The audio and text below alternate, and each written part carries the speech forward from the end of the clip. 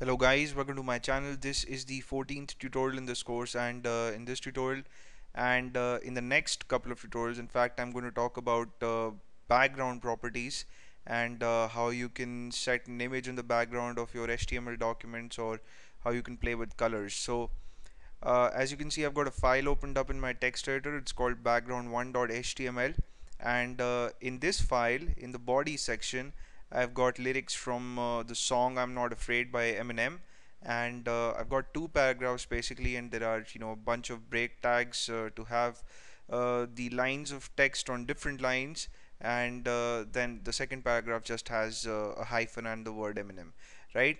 So within the style section, I've got couple of style rules for the paragraph element, and I've got one style rule for the body element. So we're going to come to this later.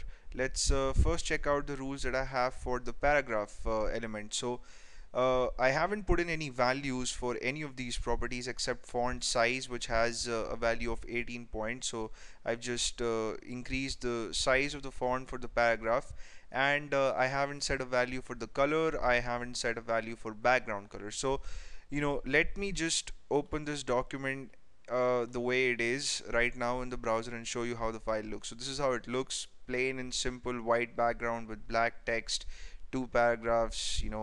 It's really very simple. So let's say you want to change the background color to gray, right? So what you'll have to do is, over here you'll have to put in gray, or you could also get the hexadecimal code for the color gray and put that in place of the word gray here.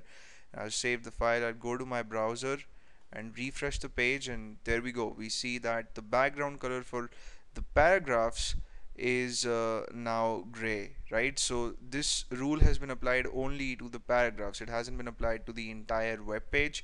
So if you would have set this property for the body element, then you would have seen that the background color for the entire page would have been changed to gray.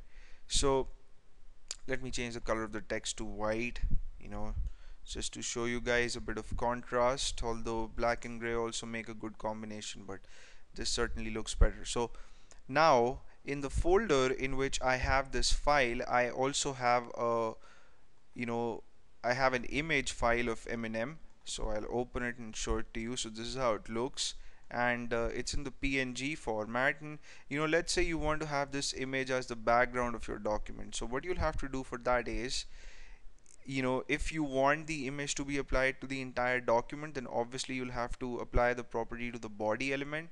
So that's why on line number 13 I have a rule: background hyphen image, there's a colon, and then I have the text URL and a set of empty parentheses. So between these parentheses you have to type in the name of the image that you want to have as your background image. So my file is called Eminem, and remember, I have this file in the same folder as I have this document, so that's why I don't have to type in the full path here. I can just type in the name of the image and get away with it. But if suppose you are working with documents that reside on different directories in a server, then you would probably have to mention the full path here. So I'll save the file, I'll go to the browser, refresh, and this is what I see. So let me just get rid of this background color here and refresh. So this is our final file with the background image. The color of the text is white. So we've learned a couple of things. First thing that we learned was how to set the background color for the paragraph element, and then we learned how to get an image in the background of our documents.